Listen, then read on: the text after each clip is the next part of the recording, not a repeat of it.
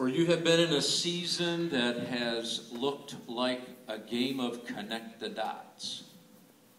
Over this past season, you have seen this and this and this event and this word and this thought and this outcome.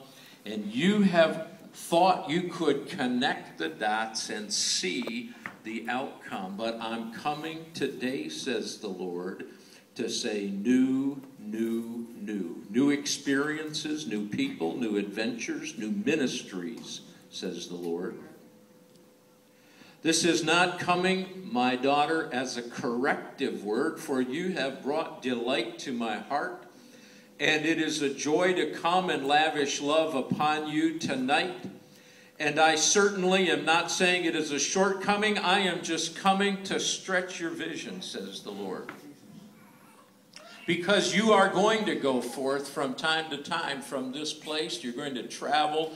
You're going to cross boundaries. You're going to get to California and other places. And I've got destinations and opportunities for you. I'm just coming tonight to tell you that you need to break out of the predictability that you could expect on your own strength. Because I'm coming to tell you I have good things for you, says the Lord.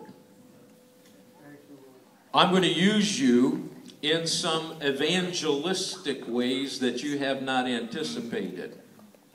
I'm going to use you in some ways to reach into pockets of darkness in people's lives that you have not seen coming, says the Lord. And you're going to even rejoice. You're even at times going to call your friends and family and say, you're not going to believe what just happened. Because I'm going to use you in unexpected ways in the evangelistic outreach, says the Lord. I've got my hand on you to uphold your word, says the Lord. In fact, in the days to come, the words, the creative words of your heart and mouth are going to have power and impact and effect